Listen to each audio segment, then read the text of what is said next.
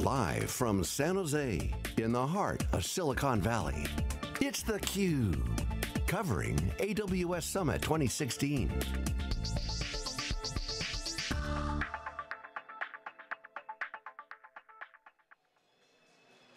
Hello everyone, welcome to theCUBE here live in Silicon Valley at Amazon Web Services AWS Summit in Silicon Valley. I'm John Furrier, this is theCUBE, our flagship program. We go out to the events and extract the signal from the noise. I'm here with my co-host, introducing Lisa Martin on theCUBE. New host, Lisa, you look great. Our first guest here is David Richards, CEO of WANdisco. Welcome to theCUBE, great to see you. Good to see you, John, as always. So, as promised, special CUBE presentation, $20 bill here that I owe David. We played golf on Friday, my first time out in the year. He sandbagged me, he's a golfer, he's a pro, I don't play very often. There's your winnings, there you go, $20 I paid. Wow. So, you know, it's been paid. Great fun, good to see you. It was great fun, and I'm sorry that I cheated a little bit.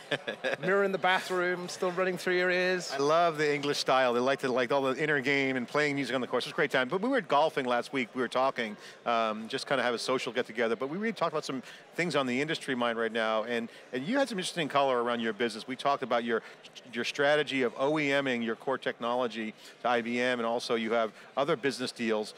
Can you share some light on your strategy at WANdisco with your core IP and how that relates to kind of what's going on, this phenom called Amazon Web Services? They've been running the table in the enterprise now, and certainly public cloud for years. $10 billion, Wikibon called that 3 years ago.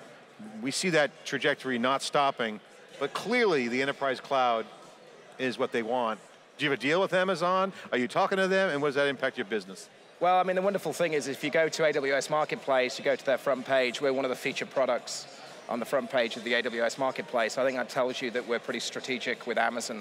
We're solving a big problem for them, which is the movement of data in and out of public cloud.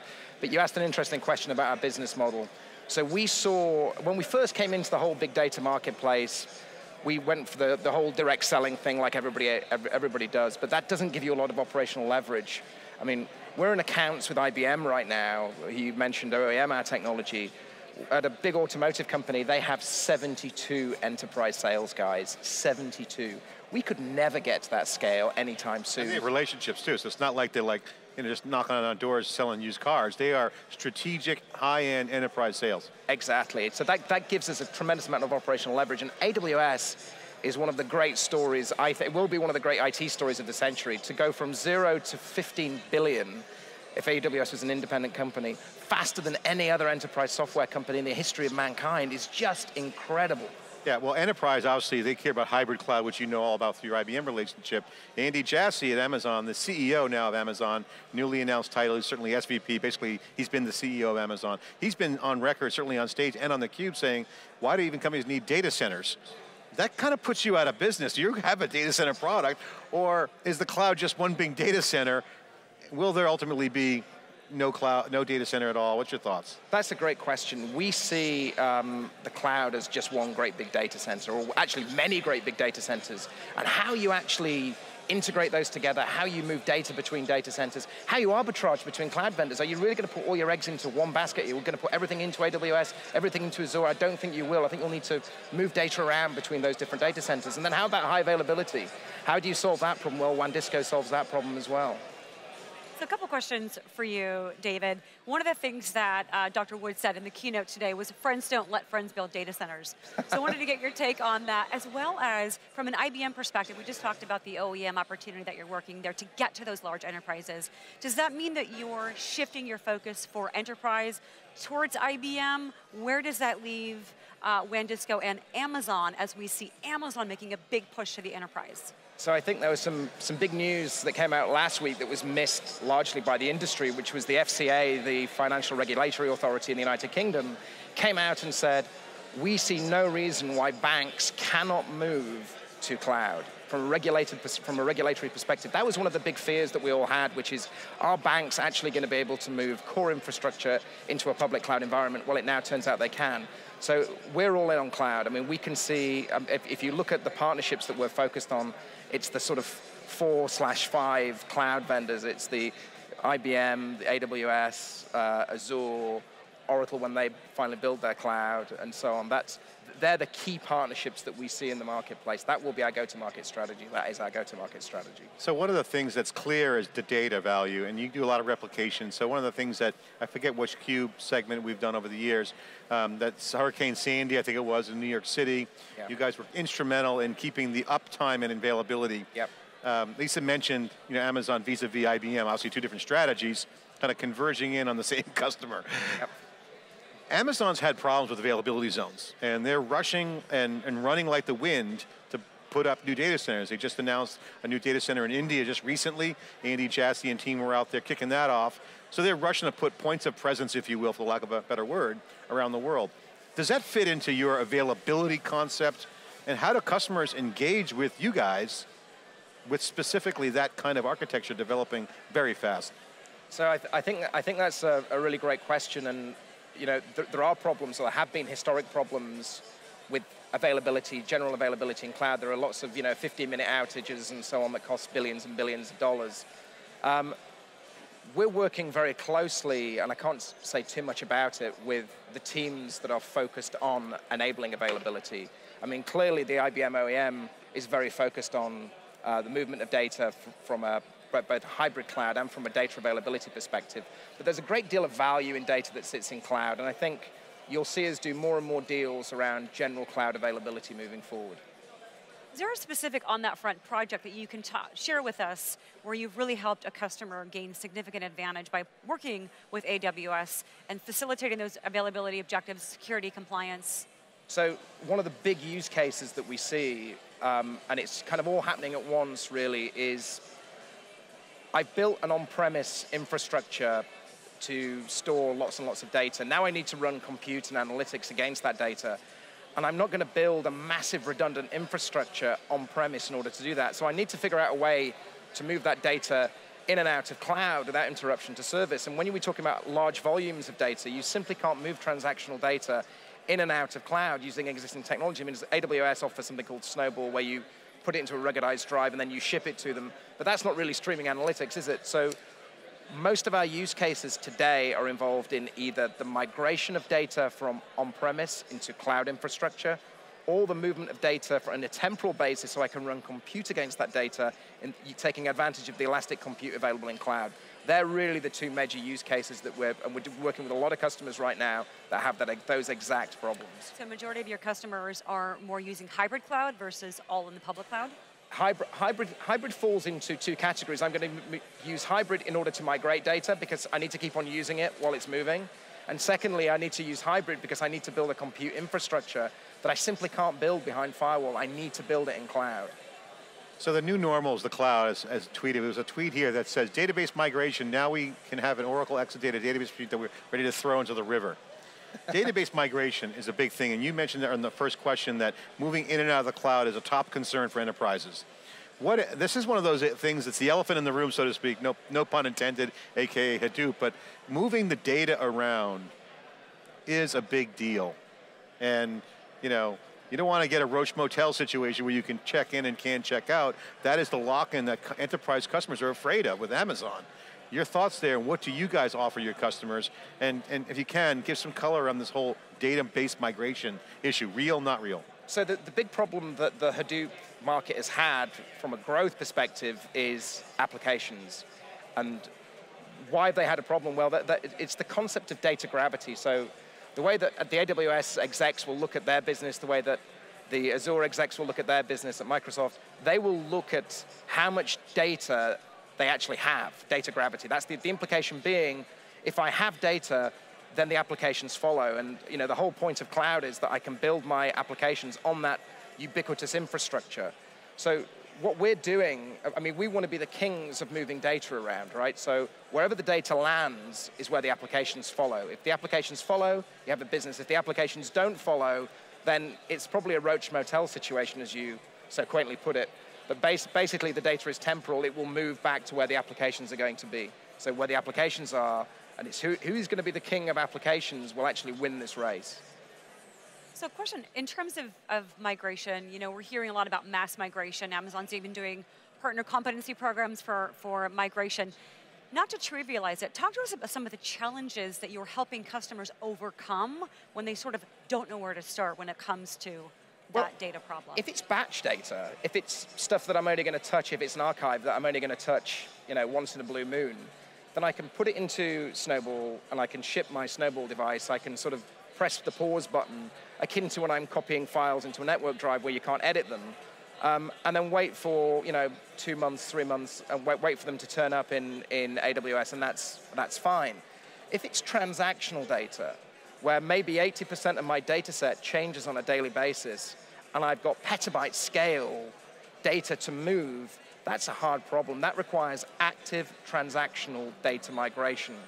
That's a big mouthful, but that's really important for runtime transactional data. That's the problem that we solve. We enable customers without interruption to service to move at massive scale active transactional data into cloud without any interruption to service. So I can still use it while it's moving. One of the things we were talking about before you came on was the whole global economy situation. I think a year and a half ago or 2 years ago, you predicted the housing bubble bursting in London. Okay, you're in the London Exchange, you're a public company, Brexit, EU. These are huge issues that are going to impact, certainly North America looking healthy right now, but some are saying that there's a big challenge, and certainly the uncertainty of the US presidency candidates, or lack of thereof, the general sentiment in the US. We're in a world of turmoil. So specifically, the Brexit situation, you guys are in London. What does this impact your business? And is that going to happen? Or give us some color and insight into what the countrymen are thinking over there. Okay, so I get asked I live here, of course, and I've lived here for 19 years. It feels like I'm recolonizing sometimes, I have to say. No, I'm joking. I get asked by a lot of Americans what the situation is with Brexit and why it happened. And for that, you have to look at economics. And if you sort of take a step back, in Northern Europe, 9 of the 10 poorest parts of Northern Europe are in the UK. And only one of the top 10 richest parts is in the UK, and that's London. So basically, outside of London, the UK has a really big problem. Those people are dissatisfied. When people get dissatisfied, if they're not benefiting from an economic upturn, if there is, if governments make it like the Conservative government for the past 4 years made huge cuts, those people don't benefit, and they really feel pissed off, and they will vote against the government. So a protest vote, pretty much? Brexit was really, I think, a protest vote. It's people dissatisfied, it's people voting basically anti-immigration, which is, being in the US is a real foreign thing to us. But there are some implications to business. I mean, obviously, there's filings, there's legal issues, obviously currency. Have you been impacted positively, negatively, and what is the outlook on WANdisco's business going forward with the Brexit uncertainty and or impact? So we're in great shape because we buy pounds. So we buy labor that's now discounted by 20% in the UK. I just got back from the UK. If you want to go on vacation, Americans, anywhere, go to London this summer and go shopping, because everything is humongously discounted for us Americans right now. It's a great time to be there. So from a WANdisco perspective, and has it impact the housing bubble too? Oh well. I said to you about a year ago that the London housing market was akin to the jewelry shops that existed in Hong Kong a few years ago, where the Chinese used to come over and basically launder money by buying huge diamonds and bars of gold and things. If you look at the London housing market, it is primarily fueled by the Saudis and by the Russians, who have been buying, Hyde Park Corner, £100 million, $160 million, well, $140 million now, apartments and so on in London. Now 7, and I repeat, 7 housing funds in the UK last week cancelled redemptions, which means that they can foresee liquidity problems coming in those funds. I think you're about to see a housing crash in London, the like of which we've never seen before, and I think it would be very sad, and I think that will make people really question the Brexit decision. So sell London property now, people. Yes. And go shopping. I heard the go shopping. So following along that, you talked about the significant differential between London and the rest of the UK. You're from Sheffield, you're very proud of that. You've also been very proud of your business really helping to fuel that economy. How do you think Brexit is going to affect WANdisco in your home area of Sheffield? I don't think it really will. I think our employees there are relative terms very well paid. They're working on interesting things. They're working very closely with the AWS team, for example, the S3 team, the EMR team. on building our technology. We're liaising very closely with them. They're doing lots of interesting things. I suspect their vacations into Europe and their vacations to the United States have just gone up by about 20%, which will reduce the amount of beer that they can drink. It's a big beer drinking part of the world in Sheffield. But no, Sheffield is in terms of cost of living, is relatively low compared to the rest of the UK, and I think those people will be pretty happy. David, I really appreciate you coming on theCUBE. I want to give you the final word here on the segment because you're a chief executive officer of a public company. You've been in the industry for a while. You've seen the trials and tribulation of the Hadoop ecosystem now basically being branded as the data ecosystem, as Hortonworks has recently announced. Hadoop Summit is now being called DataWorks Summit. They're moving from the word Hadoop to data. Clearly that's impacting all the trends. Cloud, data, mobile is really the key. I want you, I'm sure you get this question a lot, I would like you to take a minute and explain to the audience that's watching, what's this phenom of Amazon Web Services really all about? What's all the hubbub about? Why is everyone, fawning over Amazon now when you go back 5 years ago or 10 years ago when it started, they were ridiculed. I remember when this started, I loved it, but they were looked at as just kind of a tinkering environment. Now they're the behemoth and just on an unstoppable run. And certainly the expansion has been fantastic under Andy Jassy's leadership. How do you explain it to normal people, what's going on at Amazon? Take a minute, please. So Amazon is, and that's a brilliant question, by the way. Amazon is the best investor relations story ever, and I mean ever. What Bezos did is never talked about the potential size of the market, never talked about this thing was going to generate lots of cash. He just said, you know what, we're building this little internet thing. It might not work. It's not going to make any money. And then in the blink of an eye, it's a $15 billion revenue business growing faster than any other part of his business and throwing off cash like there's no tomorrow. It is just the most non-obvious story in technology, in business, of any public company ever. I mean, AWS, arguably, as a standalone entity, is almost worth as much as Oracle. An unbelievable story. And to do that with all the complexity, I mean, running a public company with shareholder expectations, with investor relations where you have to constantly be positive about what's going on, for him to do that and never talk about making a profit, never talk about this becoming a multi-billion-dollar segment of their business is the most. So they've been living the agile, certainly that's the business story, yep. But they've been living the agile story relative to announcing a slew of new products, basic building blocks, S3, EC2 to start with, as the story goes from Andy Jassy himself, and then a slew of new services. It's a tsunami of every event of new services. What is the disruptive enabler? What's the disruption under the hood for Amazon? How do you explain that?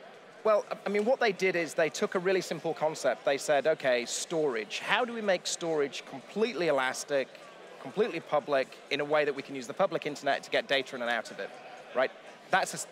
Sounds simple. What they actually built underneath the covers was an extremely complex thing called object store. Everybody else in the industry completely missed this. Oracle missed it, Microsoft missed it, everybody missed it. Now we're all playing catch up trying to develop this thing called object store. It's going to take over. I mean, somebody said to me, what's the relevance of Hadoop in cloud? And you have to ask that question. It's a relevant question. Do you really need it when you've got object store? Show me side by side object store versus every, NetApp or Teradata or any of those guys. Show me side by side the difference between the two things. There ain't a lot. Amazon Web Services is a company that can put incumbents out of business. David, thanks so much. As we always say, what inning are we in? It's really a doubleheader. Game one, swept by Amazon Web Services. Game two is the enterprise, and that's really the story here at Amazon Web Services Summit in Silicon Valley. Can Amazon capture the enterprise? Their focus is clear. We're theCUBE. I'm John Furrier with Lisa Martin. We'll be right back with more after this short break.